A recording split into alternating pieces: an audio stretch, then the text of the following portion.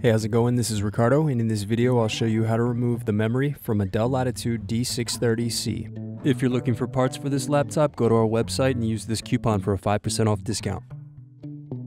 First, slide out tabs to unlock and remove battery. Now use thin object to pry apart and remove power button cover. Next, unscrew and turn over keyboard.